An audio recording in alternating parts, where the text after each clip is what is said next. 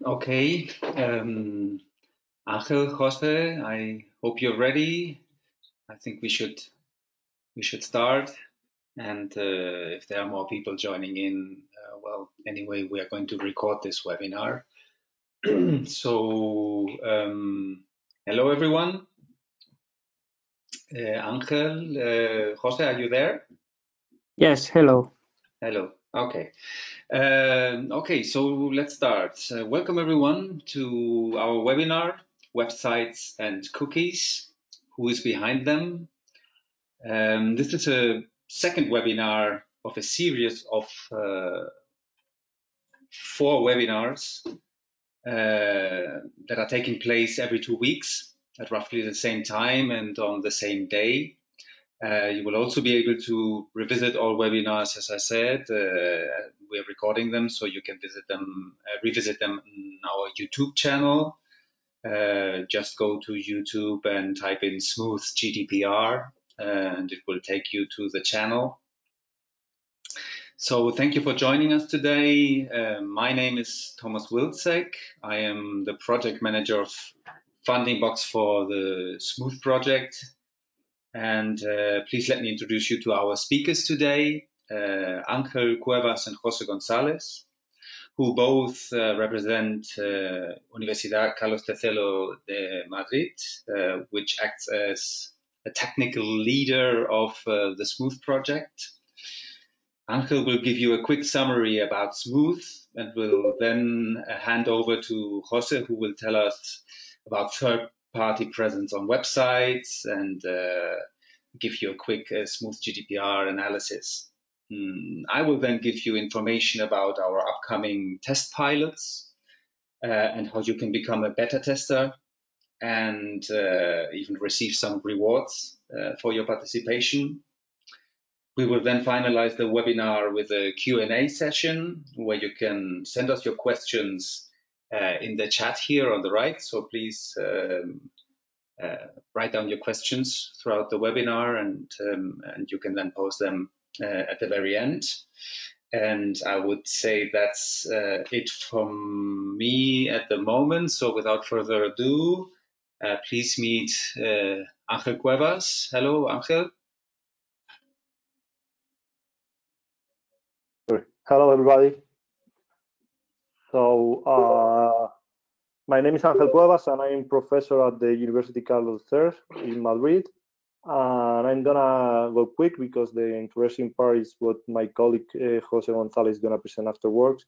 I'm gonna show you a quick overview of why Smooth is there and what we are pursuing. So basically, when the GDPR was released in May 2018, there were a bunch of news that were indicating that that companies were not ready for the GDPR, and especially if we think on SMEs and micro enterprises, which are the most vulnerable ones, because obviously they don't have the resources that large companies have, and probably they don't have the background and the knowledge that large companies have, were really exposed in a bad way to this new environment. Next slide. Next slide. Okay. So something very important is that actually the weight of the SMEs in Europe is huge. So basically, more than 90% of the companies in Europe are SMEs, and out of them, 9 out of 10 are actually micro enterprises, and they are responsible by almost 66% of the employees. So 2 out of 3 employees in Europe are generated by small companies. So letting them alone in front of the GDPR, we believe is a big issue. So next slide. So we have done some surveys to understand what are the necessities of these companies, and basically they are requiring awareness. They want to know what the GDPR is and how they are affected. They push up front that they don't have that much time. They have to take care of their business, and they cannot take care of learning a lot about this law. The cost, they cannot spend a lot of money to adapt their business to the GDPR. They want something simple. So basically, they want something that is easy to use in order to verify the compliance with the GDPR, and they want trust. So basically, they want to be sure that whatever they are doing, or when they are told they are doing something good, to be sure this good. Next slide. So here is our numbers. I'm not gonna go through all of them because it's too much information. But basically, what we did is analyzing a set at the beginning of the project, a set of SMEs, and we found that most of them do not have like informed consent or cookie policies, etc., in place, and even if they have that, they don't know what is inside, and it seems this outsourced, and they don't really know what a cookie policy is and why it's used for, etc., etc. In terms of security, something similar. Very few companies apply security measures to protect the data they are storing for customers or employers, etc., etc. Next slide. Later, here is some other results of the survey, in which more or less are aligning to the main conclusion I presented before. So basically, they want SMEs wants low-cost solution. They want to take more than 30 minutes for a solution related to the GDPR. They are not in hurry, so basically they don't want something immediate, so they are fine to wait 1 week to obtain a report. And basically the price the companies we survey are willing to pay is around 50 euros per year. Many companies are willing to have, let's say, templates that they can use, or general templates that they can be reused for their business in regard to the GDPR. Okay, next slide. So what the Smooth project is looking for is basically to assist micro enterprises to adopt and be compliant with the GDPR by designing and implementing an easy to use and affordable cloud-based service. Okay, we want something simple to use. We want something which is general purpose and is worth for a large amount of companies. So we are not looking into specific sectors. We want something to be inexpensive in the order of 50 euros to 100 euros to obtain a compliance report. And basically, obviously, this is not magic. And what we are looking is few aspects of the GDPR. Those one that the expert in our consortium has considered that are more relevant for the vast majority of micro enterprises. Next slide. Next slide. Okay, so just for the purpose, we are working in two main axes. One is awareness. We are generating a mobile app and a website which is focused on micro enterprises, where they can find ad hoc information regarding the GDPR. So these are not public released, but I think in August we'll have the public release of both the website and the mobile app. So you can install them and basically get information about the GDPR in the context of SMEs and micro enterprises.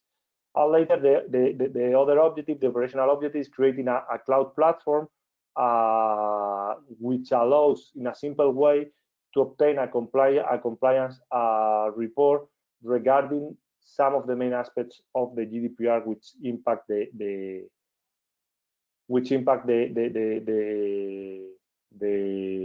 micro enterprises. Next slide. So basically, just to give you a very brief overview of what we are looking exactly.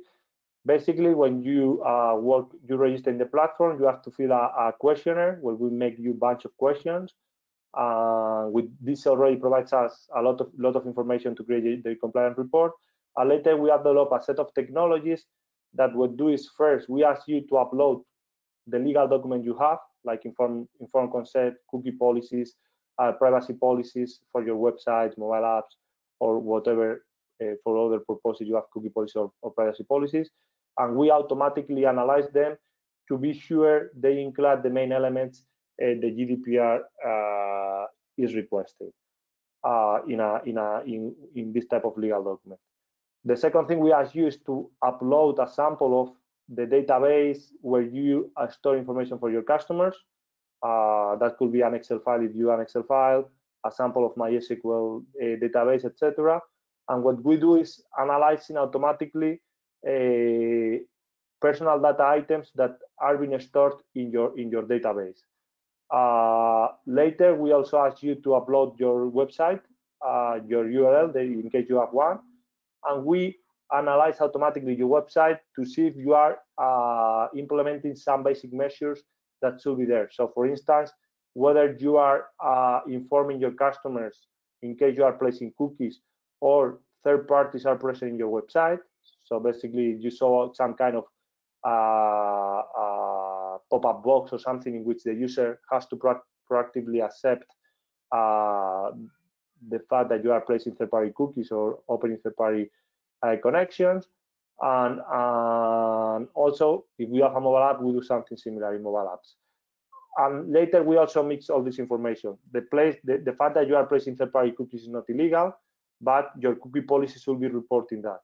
Should be reporting that you are placing third-party cookies and from which companies from which companies are obtaining information in your website. The same, the fact that you are collecting personal data in your database is not illegal, but in your legal documents, you should inform your customers that you are storing personal information, or at least you should report that you should justify that this personal information is mandatory and is obligatory for the purpose of your business. So, for instance, imagine you have a business in which the relation you have with your customers is via email exclusively. If this is via email exclusively, you shouldn't be collecting postal addresses or mobile phone numbers. So if we find that in your website, in your database, but in your legal documents, you are not informing your customers that you are collecting that information, which is not required for your business, then we'll generate a warning informing you that, okay, you might not need to use this information. So at the end, out of all this analysis, the entry questionnaire and all these technical models, we create a compliance report in which we basically create warnings in which we say, okay, look at this, look at your website, because this and this might be wrong. So we give you hints that allows you contacting the company that has created your website, or analyzing your database to be sure whether you need to keep collecting certain information you are already collecting, etc., etc. So we provide you information that allows you becoming compliant with the GDPR. Next slide. Okay, this is just a snapshot of how the platform looks like. So when you start and enter the questionnaire, here is one snapshot of the type of question you need to answer. This is the consortium, which is created by top technical partners. We have also legal entities, including 2 data protection authorities in the consortium, small business representatives, so basically partners that are close to small businesses and are representing small businesses, and an standardization partner as well. Next slide. What is the current status? We have finalized the implementation of the technical models. The platform is also finalized, and we are now testing it. And the most important phase, the most important challenge we have in front, which is just we are tweaking the last things of the platform, and we want to go into an ambitious piloting phase. If I'm not wrong, but this Matthias will inform you how you can join this piloting afterwards. But what we want now is to test our technology with real micro enterprises. Obviously, those micro enterprises participate in the piloting. The good point is that they if I'm not wrong, but Thomas will clarify this later. But obviously, you will be able to test this for free. So that's all from my side, and I give the floor to my colleague Jose. Thank you very much, Angel. Well, hello. My name is Jose, and well, I'm part from UC3M. Basically, we are working on the part that Angel has presented, we are analyzing the websites of enterprises in order to know if they are compliant or not with the GDPR. So here in my presentation, next slide, please. I'm going to give you with a little overview on how third parties and cookies work across the internet, in order for you to know in which way you should implement your website to make it compliant with this new GDPR. So basically, I'm going to cover the contents that you are seeing here, and I'm going to end up with a little demo on how our module, which is part from this project, is working. So next slide, please. So we are going to start talking about the things that are shared across the internet. And well, you may know, but I'm going to introduce it to yourself, is that on the internet there are so many things that are shared. Usually when you go to a website, there are multiple connections that try to sort not only things to render the page you are visiting, but also personal information in order to provide you in the future with better experience or better advertisements and so on. Next slide, please. So basically, this is done with a connection to third parties. A third party is a domain or a service that is not the website itself, but it is used by the website to communicate or provide some kind of information between them. Next slide, please. So basically, the third party is other domain than the first party, which is the website that you are currently visiting. Next slide, please. What happens with third parties is that they are used to share information. Commonly, the information is about you, about the user who is visiting the web page, but also it could be information to render the page. Next slide, please. So the idea on how third parties, on how the website share this information with third parties usually is done with the use of cookies, but it also be done only by network connections. I'm going to go briefly through these 2 points. A cookie, apart from being a biscuit, as many of you know, it is also a piece of information. It could be an identifier of you, of your browser, or something else. It is a piece of information that it is stored in your computer and could be shared. Next slide, please. Usually cookies are known as browser cookies, but the complete name for those who are curious is magic cookie. And the idea of a magic cookie or a cookie is that it stores information that can be shared across different domains or websites without altering this information. So, next slide. This information is stored in your computer, and for example, let's say that it is an identifier of you in order to know in the future who you are or who your interests are, for provide you a better experience. So this information is stored in your computer, and the website uses this information and shares it across the different domains, or even in the first domain. So cookies are your followers on the internet, let's say. They keep track of what you are doing there. It is important to know that you can remove the cookies. You have a bunch of information on the internet on how to do this. It's not the topic of this presentation, but let's continue with this talk.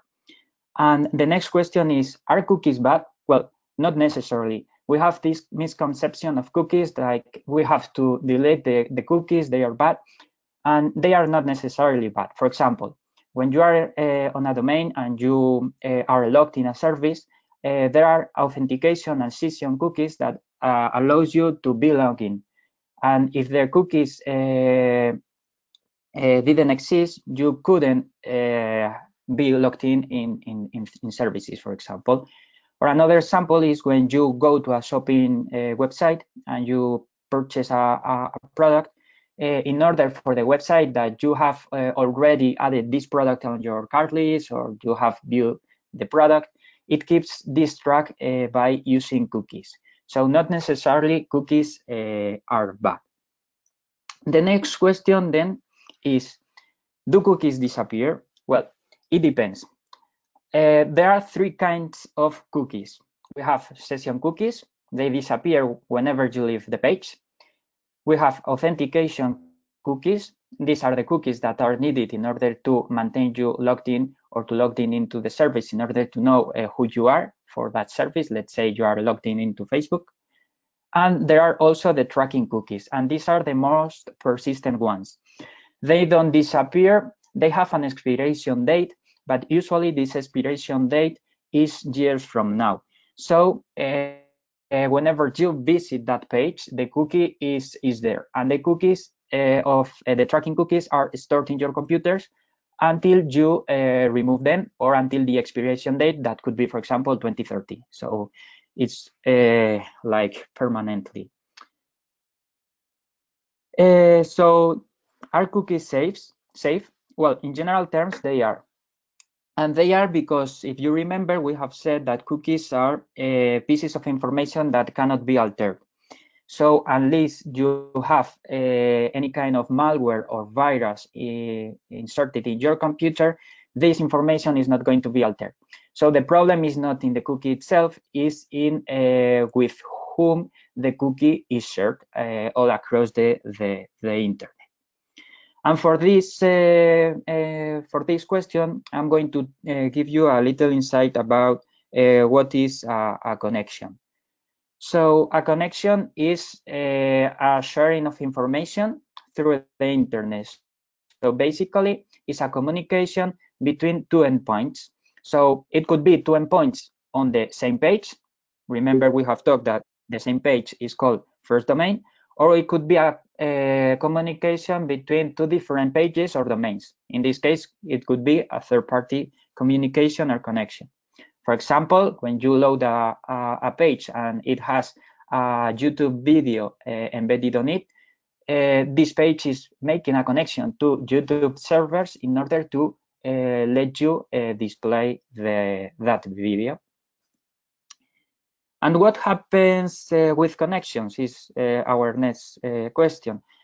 Well, connections share the information across the web, and connections could allow different domains to share any kind of information with cookies or without cookies. And this is important to highlight, because we think that if there are no cookies in the process, then information cannot be shared, but it could be still shared. So the connections are used to share any kind of information: your IP, your location, information about your computer, information about social media, activity, and so on. So this is the question that I have already answered. If there are no cookies, then they can share any personal information. Well, the answer is that they still can share your personal information. So a website can still share your data without using cookies. So whenever we build a website, we have to be aware not only of the cookies that our browser for this website is storing, but also the connections we are making to third domains that could be sharing information of our users. So we have to be aware of that in order to provide the users with this information, so they agree with that. So examples of third-party connections that you may see, well, there is the example I've explained it before, this YouTube or video example embedded in your web page. And for example, we also have these social connectors we can add to our website, and they do the connection to this social network in order, well, to share any kind of information or That's an example of connections you see, but there are also examples of connections you don't see, and usually it's through through pixels. Pixels are small pieces of code. Well, are pieces of code that are embedded in the page, and usually they have a small or even a null size, so you can't see them, but they are there. And they are used in too many services to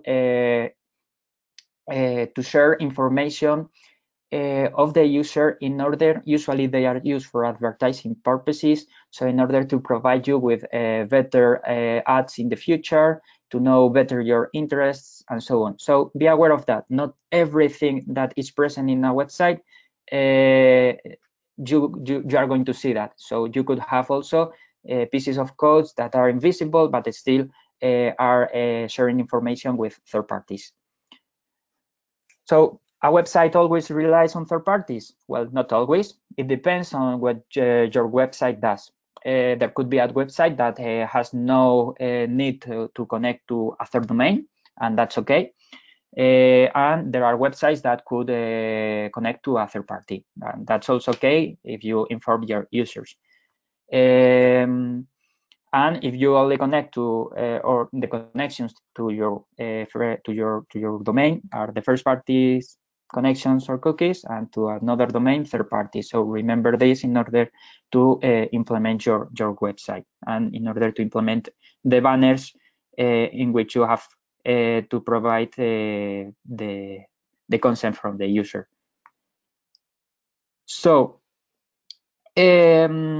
what is the problem then with all this information I have provided you? Well, the problem is that, as we have seen, third-party connections are sharing all kind of information, not all information needed to load the page, like images or videos, but also they are sharing your personal information in order to know your interests, the things you visit, the time you spend on the page, and so on. And not always has to do with cookies. So then you, as a website developer or as an enterprise, what you should do is that you must always ask, at least in the European Union under the GDPR, but I recommend you to do this in any kind of country, is to ask for permission for the user to accept that you are going to use or place cookies on open connections to third parties or third domains. And you should avoid to place these cookies or these or open these connections until the user has accepted this request. And basically, this is what we are doing when we are analyzing your website. So the method for knowing if your website is well implemented is that we go to your web page. We use an automatic methodology, and we visit your web page or a certain web page, like if it was the first time we go to that page. So we check if there is any kind of open connections to third domains or third-party cookies placed on your website before looking at any kind of banner. So later we look for a banner asking for our consent to accept the presence of third-party cookies, third-party connections in the website, and we click on the accept button. Once we click on the accept button, we still run, we do again the same process, and we run again checking for third parties and cookies.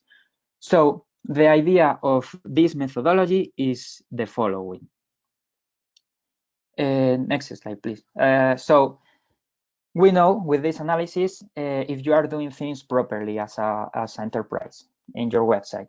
So if before accepting the banner you have third parties present, third-party cookies or third-party connections in your website, there is a problem because the user has not given you any consent to place third-party things in your website. But before accepting the banner there are no third parties, then everything is perfect. Later on, we can analyze if after accepting the banner there are still no third parties. Well, everything is perfect. If you don't have third parties, everything is perfect. But if after accepting the banner you have third parties present, that's okay. But that's okay if you have mentioned that in your privacy policy. So if you mention the information you are gathering and the information you are sharing with other third domains, and the user has accepted that with a banner, then everything is perfect as well. And the other case is that you don't have any banner. If you don't have any banner, then you have a problem if there are still third parties present. So next, I'm going to provide you with a demo on how our module is analyzing all this information. This is a video. I don't know if you have to click the play button or not. So this is a demonstration. I recorded this yesterday afternoon about how our methodology works. So basically, our methodology is going to analyze this enterprise, which is a small business, and it's going to do that in several iterations. Why do we do several iterations of our analysis? Well, not always third parties are present at the same time. That means that a third party could appear just now and not in 10 minutes, or not now and in 10 minutes it could appear. So in order to know if there are dynamic third parties in your website, we run this through time in different iterations. In this example, I only made 2 iterations to show you how this works, but in the project we have been working on, this is a little bit more complex, and the iterations have a time gap of a larger amount of time. And through those iterations, our module is analyzing the existence of third parties before any kind of banner, the existence of a banner. In this case, you see that we have identified that there is a banner present in that web page, and later the existence again of third parties after a banner, in order to provide you with the detailed information I talked in the previous slide. So once this analysis is done, we create three files. They are JSON or text files, in order to communicate with other modules that are providing the final report and so on. But just for the purpose of this presentation, I'm going to provide you with information we are collecting or we are extracting in our module. And this is obviously the report. And we are generating a report in which we say the website, okay, you have a banner, but we have found different kind of warnings. In this example, we have found third parties and cookies before we accepted the banner. So we provide you with information and with some recommended actions on how to fix this. We also have analyzed everything, and we can provide you with the connections, with the third parties that are present, what kind of cookies are present in your website. So basically, this is all the analysis we see. For example, in here you can see third parties present in your website, like LinkedIn, Google, and so on. And finally, we are going to give you with the companies that are present in your website, third parties companies that are present in your website, and they don't appear in your privacy policy. So in that case, you could add them to your privacy policy, or you could remove them from connections in your website, in order for you to know all this information. So I hope you enjoyed my talk. This is what our module does. I had also another demo in case this didn't work or something like that. But if everything is perfect, as it is, I'm glad to ask any kind of question you may have at the end of the presentation. Thank you very much. Thank you very much, Jose. That was very, very insightful and very interesting. Also, Angel, thanks a lot for giving us so much information about the Smooth project. So I will quickly, I believe we are running a bit over time, but since you have explained so well what the project is actually about and what the platform is going to do, you have made it very easy for me to actually go to the next point in our agenda, which is how to participate in the pilots. As Uncle said before, we have 2 pilots that are coming up to test the platform. The platform is almost finalized, but we, of course, need feedback from the real world and from the different micro enterprises. So you can indeed join those pilots. The next one is going to take place, start in the 1st of July, actually, and then later in the year we are doing a market pilot, which is even bigger. This next pilot in July, we are looking for 60 companies minimum to test the platform, and then later in the year we will be, at the end of the year, we will be looking for 500 companies where we will do a different kind of tests. So in order to become a beta tester, what do you have to do? It's fairly simple. It's fairly straightforward. You just go to the Smooth website, which is smoothplatform.eu. And at the bottom of that website, you can see that we are actually recruiting over here. We're asking you to get involved.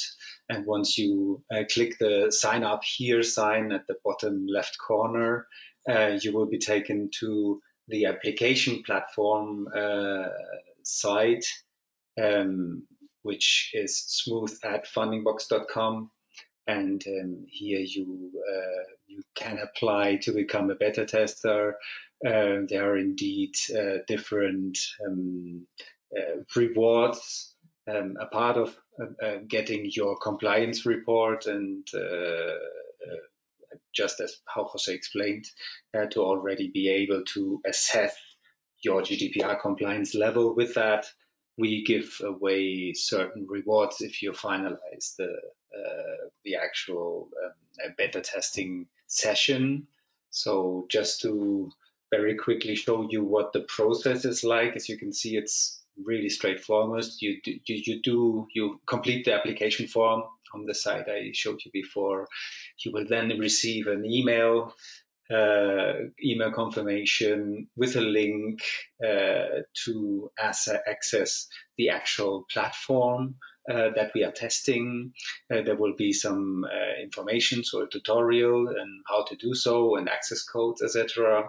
And you will then enter the platform, and you will be asked to complete a questionnaire, an intro questionnaire, and then later a user experience evaluation report. You can see here that we work with 3 different modalities of beta tester modalities that have different rewards. So if you only complete the entry questionnaire, which will take you around 30 to 45 minutes, you would get a 1-year free subscription to the Smooth platform, or an equivalent to 6 reports. So if you're a small company, if you're a startup, obviously your development is very fast, and requirements might change. So you have the possibility to check again if you are actually compliant with GDPR during your development. Then the modality 2 would be doing the entry questionnaire and the UX user survey. That will take you a little bit longer, around 45 to 60 minutes. And on top of the 1-year free subscription to the Smooth platform, once the platform is live, I forgot to say that before, you would get a €60 Amazon voucher. And the modality 3 is a bit different. Here we want actual direct interaction with our team via a Skype meeting. You will be able to register for a slot because there are limited slots. Only 60 beta testers will be accepted. So we will send an email 1 week before, and you can register to that if you have applied to become a beta tester. And here the interaction is going to be direct via Skype call, as I said, and it will take a little bit longer, around 55 to 70 minutes. And you will also have a 1 year free subscription and a €100 Amazon voucher once the platform is actually live after all the testings and all the pilots. So this is about the to become a beta tester. We would also like to invite you to our online community, which you can find when you go to, I'm very sorry, when you go to this application page, you will see at the top right corner, there's a community link there, for example, or if not, you can go directly to the community or via our website. There are different points of entry, and well, the community is in order to create a space where the peers can interact, different people maybe even find business opportunities. So the idea is to, we have one space which is called Introduce Yourself, where you can enter, tell a bit about yourself, start to talk to other people. So sort of a networking space where we also post a lot of information and news about the project and in general about the topic. So we want to create a community here where you can go back to. And then during the different pilots and in general, we have several different support spaces, as we call them, where you can pose legal questions or speak about technical pilots bugs. And our experts will then get in touch with you and solve those queries.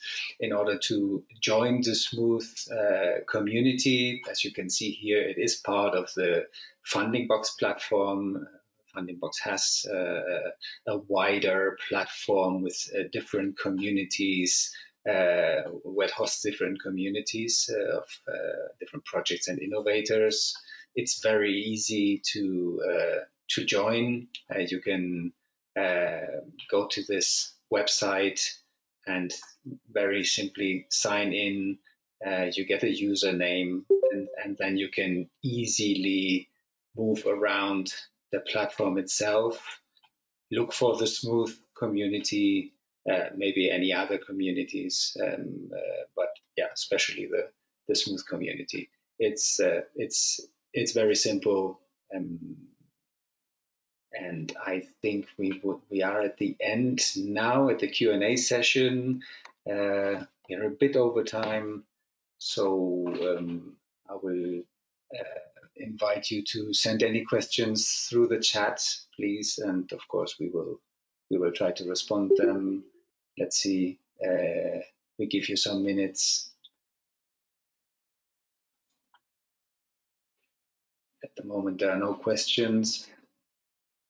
Has been a fairly long webinar and detailed, so please feel free to ask any questions to Angel, to Jose, or to myself.